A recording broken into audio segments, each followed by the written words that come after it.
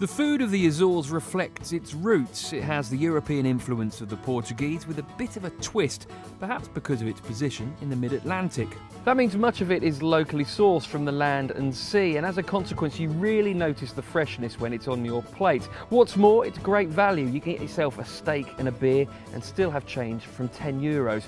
But that's not the only thing that'll surprise you. The islands are teeming with wonderful restaurants. Don't forget to try the seafood and cheeses, and also some really idiosyncratic bars. For example, Peter's Cafe, now known as Cafe Sport on Faial. But over in São Miguel, the biggest of the 9 islands, they do things a bit differently at dinner time. This rather lunar looking landscape is actually one giant barbecue, because in these mounds underneath there's some big pans, and inside them something called a cozido. They sit in there for about 6 hours and they cook using the natural heat of the earth. They bring it out and it smells absolutely beautiful, although you'd be forgiven for thinking the whole place looks like a secret sect of the clangers.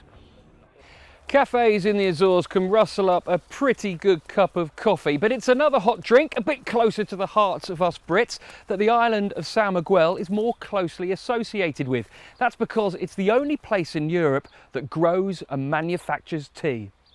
So what kind of gives it, the tea here, its significant taste? What makes it special from the Azores, would you say? We don't have so much tannins as the leaves from Africa, from India. It's a little bit different from tea from there, but I think it's a good tea too.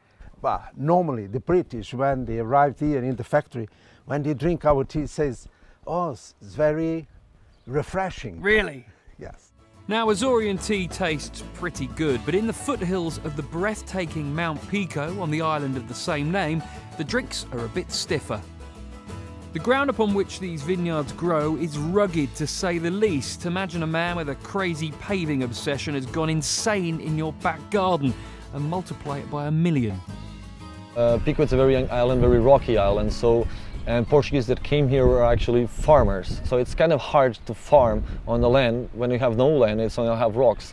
So since they discovered and then they found out that vineyards could actually grow and have some good quality wine, it's been very important for the economy of the island, especially in the west side of the island of Pico, because you have nothing else besides huge fields of lava.